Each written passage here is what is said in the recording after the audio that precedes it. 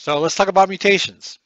And by mutations, I'm talking about the things we see in our human bodies, such as cystic fibrosis, sickle cell anemia, Down syndrome. Of course, cancer is a big one, right? Now, what is our response with regards to cancer? Well, we all want to destroy it. And in a larger sense, to eradicate its existence from our species. So we observe mutations in humans causing a negative impact toward life. Or rather, mutations produce a negative consequence to our biology, a life-threatening effect. So where's the observation for positive mutations? The mutations that we observe in humans is either a neutral mutation, like differences in hair or eye color. I mean, these things don't serve a purpose or a functional difference in how hair behaves or how the eye functions, right?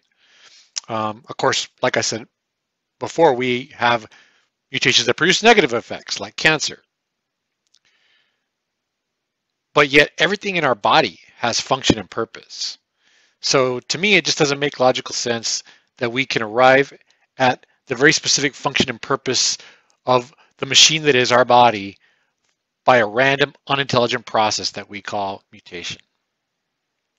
Now, I think something very purposeful happens within our cells. DNA is an instruction code that directs our proteins to do very specific things. They form cells that produce complex functional systems. I mean, a white blood cell performs a very specific function. It defends our body. The rib cage serves a very specific function. It protects the lungs and the heart.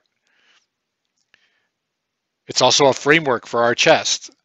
The ability to fly. I mean, think about flying. This requires innate mastery of aerodynamics. You think you can just hop into a plane and fly by accident? No, none of these things are adequately explained with millions of years in random mutation. There's a cause behind these very specific functions. If you want to believe that that's just a random process, you can believe it if you want to, but let's be clear, science isn't saying that.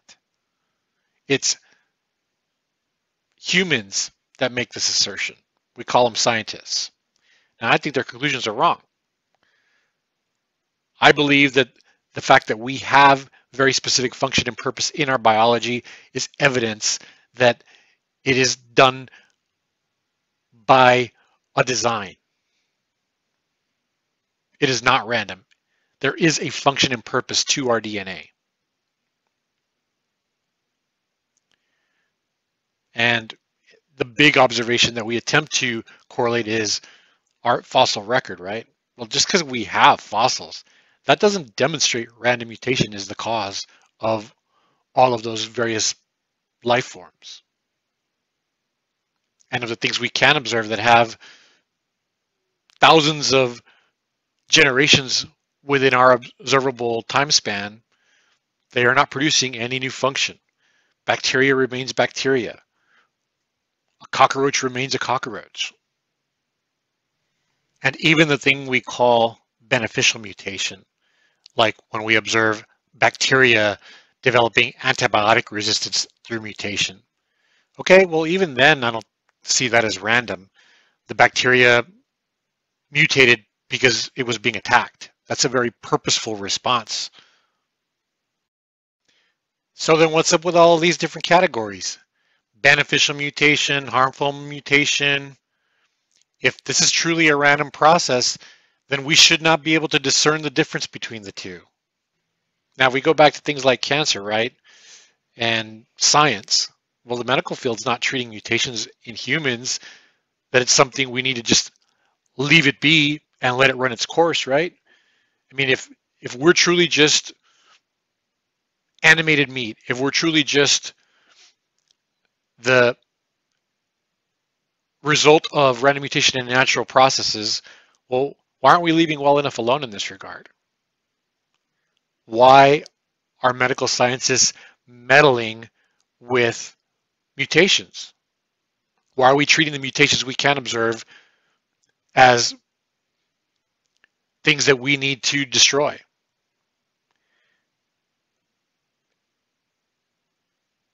And we're even inventing technology to further analyze our DNA, like the CRISPR tool.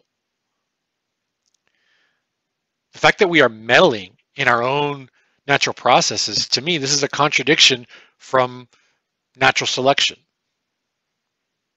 And I think that we are choosing to meddle because we innately just don't accept that this is a random event, that we are a byproduct of a random event. Biology is not random. Replication of cells is not random. If they arrived at random, like, why would they all of a sudden stop? Even if you got to function, quote, by accident, well, something made it stop. When it reached the precision that it did, it just ceased being random? That doesn't make any sense to me. Purpose doesn't come from non-purpose.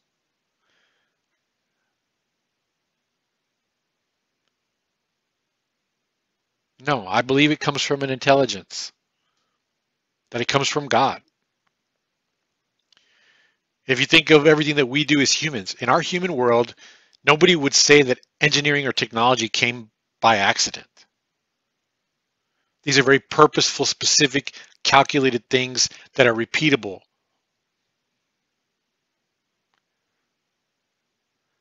Nobody would accept that you can write a novel simply by randomizing the alphabet. And no architect would tell you that you can build a building by accident. And if you're an expert baker, no baker would tell you that you can just randomly throw ingredients together and get a wedding cake. I mean, these are absurd things that I'm saying right now. Let's take software.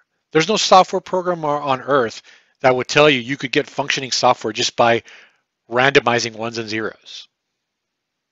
And here's a bigger analogy.